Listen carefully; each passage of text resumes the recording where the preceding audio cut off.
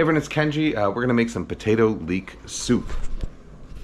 This is vichyssoise, like a very classic French soup. So yeah, you can serve it hot. It'll be potato leek soup. When it's served chilled, it's vichyssoise. I think I learned about this watching Julia Child, and I remember my mom making it when I was a kid. My version is a little different from Julia Child's. Hers is super simple, so it's basically just like cook some potatoes and leeks, add some chicken stock and heavy cream, and then blend it. I'm gonna add a couple of extra things, but really it is gonna still stay quite simple. So I'm starting with a couple of russet potatoes that I'm just gonna peel.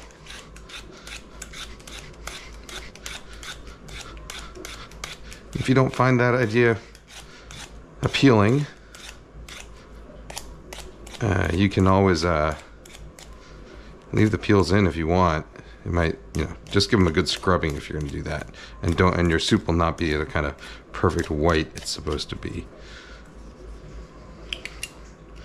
Did you know that these little things on these peelers are there to pull out eyes like that? I went for a long time not knowing that. Ooh, that's a real deep eye. Until I saw someone do it, and I was like, holy cow, like I've gone through probably 10 years of my career using these peelers, and I never knew that that's what that little thing there was for. All right, this is what I'm eating. Oh, okay, so I'm gonna start my pot going. If I can, okay. Preheating a little there. And we'll use some butter. A few tablespoons of butter.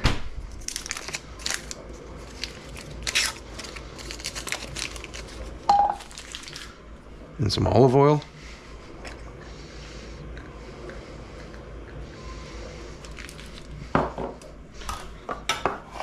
Yeah, if you've ever thought to yourself, I wish there were more cold soups in my life, vichyssoise is a good place to start or to expand to. All right, these are just some leeks. We got them at the farmer's market last weekend. So I'm going to cut the bottoms off. Split them. The dark green parts of the top I actually already took off previously and used them to make some stock. And that's why they're not on here. But normally you would cut off those dark greens, and then you could keep the dark greens and use them, well, like I did in stock. All right, so now I'm going to discard these really kind of rough outer layers, and the rest, you just want to make sure that there's no sand up in there, because it can get a little sandy in those leeks. They grow in kind of sandy soil, and they kind of push it up and it gets into those layers. Right. There's a good deal of sand there. That's what you're looking out for. That's a real sandy guy. Oops, I hear butter bubbling. So once you start to hear that kind of popping noise, it means your butter's gonna, most of the moisture has started to evaporate out of it, and you're gonna move, your temperature's gonna rapidly get much hotter. And soon after that point, your butter's gonna start browning. In this particular dish, I don't want my butter to brown because I don't want that flavor. Because, this is one of those dishes that is intentionally very sort of subtle in flavor. Slow down a little, slow down.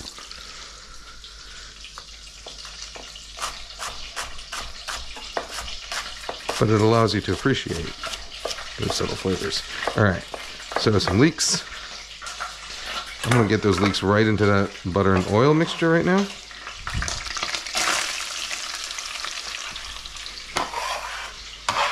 And you can always, feel free to use much more leeks and less potato, or much more potato and less leek. I try and go about like sort of equal parts by volume. I'd say weight-wise, probably 2 to 1 potato to leek. But, it's always eyeballed. It's a couple potatoes and about as much leek as I just used right here. Honestly, I used this much leek because it came in one bunch. All right, a little pinch of salt. We'll do some ground white pepper,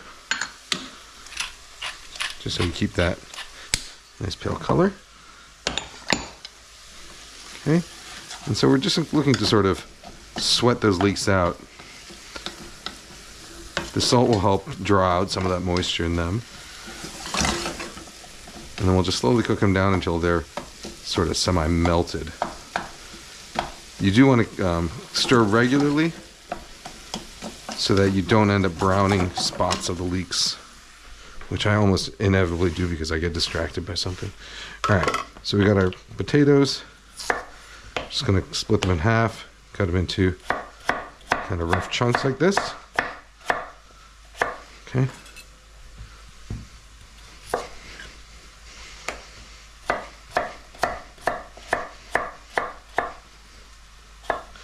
And then to those leeks, I'm going to also add some garlic. Say a good, say that many cloves.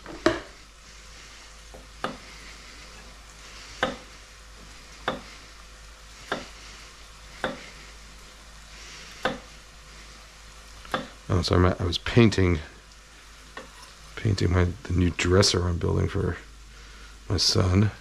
So my hand is covered in a little bit of paint that won't come off.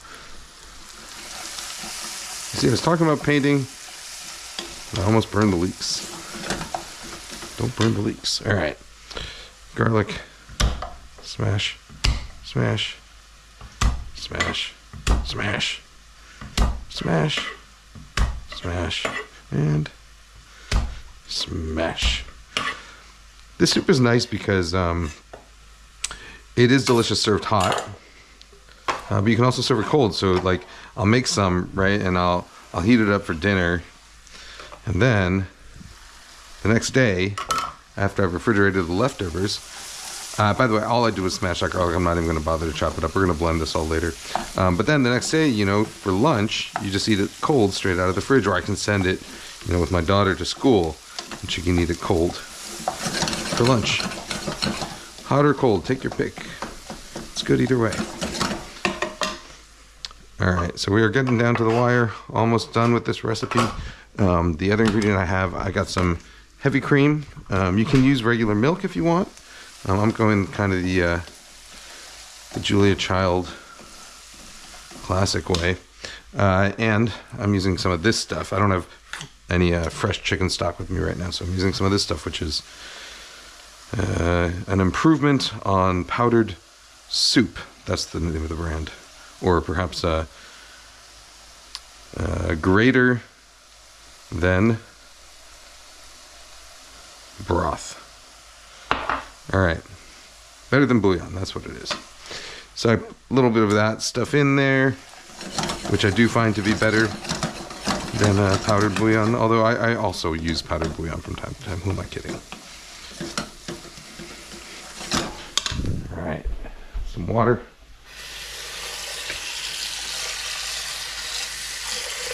Couple cups of water. Maybe 3 cups of water.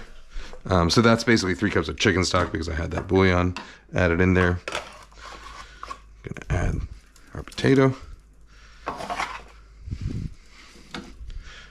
And then what I'm gonna do is I'm gonna let this all come to a simmer, and I'm gonna cook the potatoes just in this broth and leek mixture, and the cream we'll add in at the end when we're kind of emulsifying it all and blending it. Just make sure that it just ensures that, first of all, the pot doesn't bubble over very easily, which can happen easily when you're boiling dairy, and also that the cream doesn't accidentally break, which can happen if you heat up cream too hot. All right, so I'm just gonna let this simmer until the potatoes are done. So I will see you in 10 minutes or so. So the potatoes, you can see, are simmering away. They're mostly done cooking, so I have this cake tester. Basically, I'm just poking through the pieces of potato to see if there's really any kind of resistance left to them. And no, they're feeling pretty tender. So this soup, so I'm gonna grab some things to finish it over here. We get some nutmeg. I could have stuck a bay leaf in there too, I think, when it was simmering, and that would have been good, but we're not going to do that. We're just going to do nutmeg now. So I get myself a nutmeg nub. You can, of course, use grated nutmeg, but fresh grated just smells a little bit better. I like a good amount of nutmeg in my potato soup. And so at this stage, you know, depending on your level of commitment to smoothness, you know, you can really just go in with a, if you want like a real nice rustic soup, boil the crap out of it, then go in there with a masher, you know, and you just leave some chunks of potato in there, but you also get enough broken up to kind of thicken the sauce into a really hearty thing, you know. So you can do something like that if you want, and just serve it as is, you know, maybe serve it with a splash of cream to drizzle on at the table, you know, do something like just a little bit of cream at the end. It's very similar to Colombian ajiaco when you do it this way, actually. Different herbs and seasonings, but essentially, you know, cooking potatoes until they fall apart like that. I'm just kind of leaving it rustic. So that's one way we can do it. The way we are going to do it today, though, is with the blender. And you know, if you've ever tried sticking mashed potatoes in a food processor, you'll know that they become incredibly sticky when you do that, because essentially you're rupturing all the starches, which then jump off and form like a sort of almost, you know, like a real elastic, almost slimy texture to it. So generally it's a bad idea to put potatoes in a violently whirring contraption, but in this case there's going to be enough liquid in here that you won't really get that sort of glue effect. My wife, who is Colombian and you know, grew up eating ajiaco, the Colombian potato soup, does not like the texture of blended potatoes, even when they're diluted down in a soup like this. She much prefers the sort of more rustic texture that I had there. But my wife is on vacation for 2 weeks, so I get to make the soup the way I want.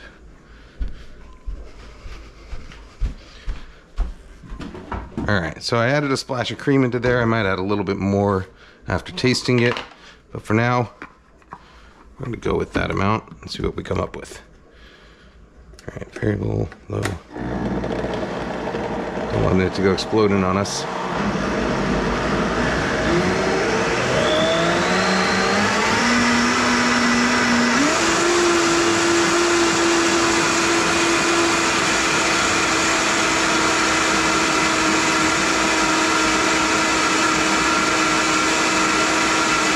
Let it get nice and creamy in there. You know, if I was working still my restaurant days, you know, I used to make soups like this, and if I was doing that, I would probably drop like another 3 sticks of butter into there as it was pureeing. Emulsify as much butter as you can into the soup. That's sort of one of the tricks.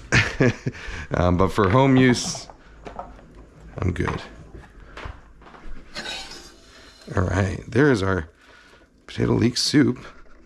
Doesn't that look delicious?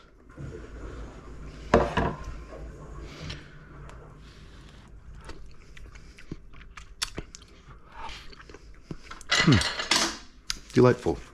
I will add a little bit more cream. I could use a little pinch more salt,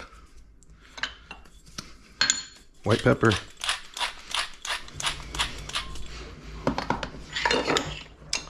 and even some more nutmeg.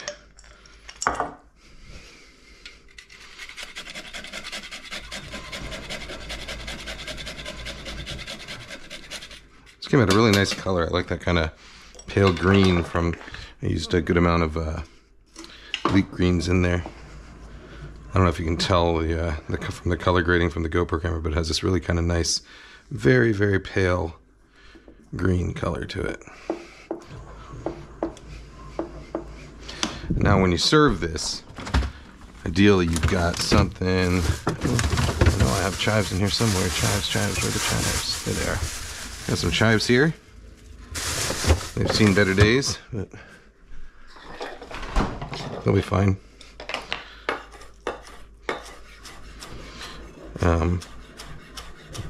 Back at some of the restaurants I used to work at, when you cut the chives, your goal was to cut them, cut each slice thinner than the width of a chive. And so, you know, you do it by having a very sharp knife and kind of pulling it through like this. And that's how you get those teeny tiny sort of restaurant style sliced chives. I prefer these days to just kind of generally keep it more rustic, unless I'm doing like a real fancy dish. But for something like this, for potato leek soup, nah. All right, let me get a bowl.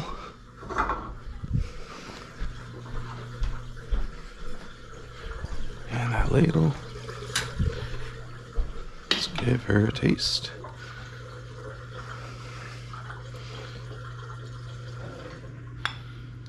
See how easy this is, though?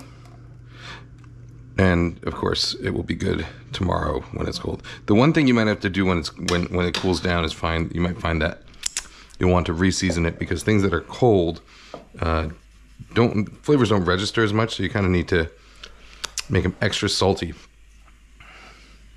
All right, let's finish with bunch of chives, even a little more nutmeg.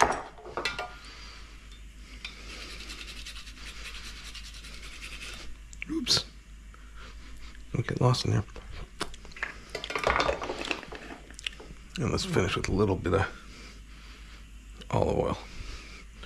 Right over the top.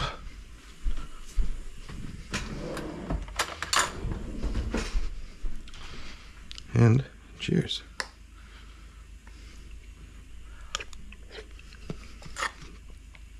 That was very good.